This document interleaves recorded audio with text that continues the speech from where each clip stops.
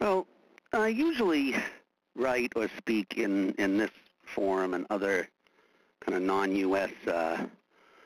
Venues to provide what I've fooled some people thinking into thinking is expertise, or kind of as an interpreter from the belly of the beast. But I'm thinking now it might be a good time to be a foreigner in looking at these events, because you have to zoom out to see a larger picture. And Americans are stuck in a sort of terminal adolescence and constantly miss perspective. They don't see it. And we'll wind up learning the wrong lessons, as we always seem to do. But U.S. voters need to look at this closely. This is what the U.S. government does to countries around the world on a daily basis. There's no political consciousness, no remorse. The U.S., through a CIA and other proxy means, has been complicit in over 80 coups and manipulated elections worldwide all the time. I mean, this is, thing of Moscow, 93, with tanks shelling the Duma, with the U.S. having proudly had some hand in that. And the U.S. power structure has the audacity to start the Russia blame game again. This is what these democracy peddlers are ladling out for the whole world. And now, why would they be exempt from it? It turns out they're not. And when you hear them talk in their overblown kind of self-inflating language about the vaunted halls of democracy, this self-important propaganda, was it shocking? Yeah, of course it was, to see this happening, on live TV. But it sounds a little like Al Pacino from The Godfather. They came to my home, my bedroom, where my wife sleeps, right? Where my children come to play with their toys. It is these sacred halls. They keep saying the temple of democracy. It is from these sacred halls that troops are dispatched to destroy country after country. It is in this temple of democracy that they vote constantly to strip people of their dignity, not only abroad, but at home as well, of food, of housing, of medical care, their very lives, right? So, I mean, part of the reaction has to be, get over yourselves and look at what your democracy really is, not just in this binary view of Trump versus non-Trump. Is Trump a narcissist? Of course he is. But to lay this all at the feet of one demented mango, as I heard, I like that one, it's nonsense. You don't have to condone or support mob rule to point out a few things. One, I've been to dozens of marches on the Capitol, rallies, all this stuff. We couldn't get within 3 blocks of the sacred temple of democracy. It was just not possible. There are phalanx of troops with horses and all this. And this was not a surprise. It was planned. It was all over Parler, apparently, this free speech blog and Facebook, everything.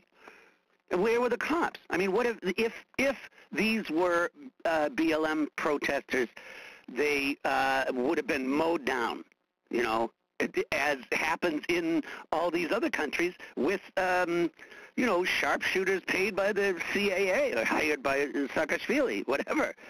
I mean, this is not normal, and it's really important to point that out, the difference in treatment.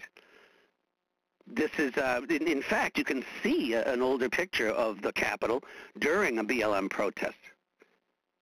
It's, it's quite frightening. There's like 3 rings of troops on the steps, and that's how it's happened. This thing with the militias has been happening all over the country. These violently storming state capitals with impunity and left protests. There are people like whisked up in unmarked vans to God knows where that we later find out were unlabeled cops. Not Trump. This is the state. What happened here will take some investigation. Why? That is a legitimate question. Why was this allowed to happen?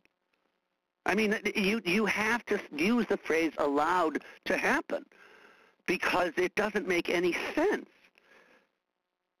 Otherwise, to what end? It's a, but don't count on any investigation because the U.S. corporate media is an even bigger joke than the archaic election system.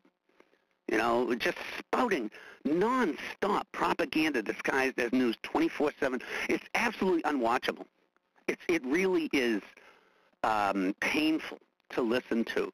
There's zero news reporting and editorializing over and over and over again, just bashing the people's fragile consciousness into believing what the state narrative is supposed to be. And again, to dismiss these are just kind of silly, inept, deluded crackers. It misses the point. If the takeaway is that our democracy is sacred and we believe this crap about the sacred temple of democracy and the halls of justice and blah, blah, blah, blah, and it has to be protected at all costs, and it's under a threat by a few wackos on the far right, then the war machine wins, I think. I mean, there is an ongoing crisis of legitimacy, not limited to Trump or his brand of white supremacist faux populism, but a deep knowledge that the government does not represent or care about or deliver to the people. And this kind of theater insurrection is almost a sort of inoculation, like don't try this at home. I think the real takeaway should be not necessarily about November 3rd or this or that irregularity, this or that state. I think that's also missing the point. The system is such a shit show that all elections are a sham. We've been saying this. Now we're not allowed to say that anymore. Now the election system is perfect. It's a joke. It's a worldwide joke, this archaic fraud. It's an oligarchy. It's not a democracy. And Biden arises in this climate as a Manchurian plant, like an installed restoration of the old order, blunting this huge impetus for change that was both left and right. Huge impetus on Medicare for all, on people's need to stop being pummeled and impoverished by austerity. Everyone forgot about this? Everyone forgot what happened to the Sanders movement? Biden didn't win anything. The primaries kept being canceled. They had this whole thing about the pandemic. It is, it is unfathomable that he legitimately won the Democrat nomination. And of course, you can't run in the final election without the Democrat nomination, or one of the two. And I think that needs to be said. It's not doublespeak to say all this, to point this out sharply without saying that you're being accused of condoning violence. Okay, by the way, violence fomented inside these hallowed chambers vastly outweighs what's going on outside. I think these people spend trillions of dollars bombing the crap out of the rest of the world. This is a volcano of violence, a pulsar spouting out violence nonstop. So it doesn't mean that you share the white supremacist leanings of many of these people with their Gadsden flags and all this crap. But it has to be said, But the sad thing is we're already losing the propaganda war as all of the media is in lockstep. And it is designed to give Biden the legitimacy that he and all the institutions of power sadly lacking right now. It's as if the war party always wins. People are heavily propagandized. There's this avalanche, a veritable tsunami of brainwashing that keeps people's minds saturated all the time with democracy good, Trump bad, move forward, don't rock the boat, stay inside. But, you know, that also reminds me of an old Seinfeld thing. He said, no matter how famous you are, right, you get 90 seconds to start making the audience laugh or you are gone. And that is true of the old order, the Restoration. They have to pony up, and they won't. People are hungry, people are angry, and material conditions matter. Marx was right. Wissen geht durch den Magen. Wisdom comes from the gut. So you can zoom out and see that bigger picture. Russia says that this is evidence of the U.S. decline. And a friend asked me, is that true, or are the Russians daydreaming? And I said, both. Not really tongue-in-cheek, right? We don't know. This is evolving.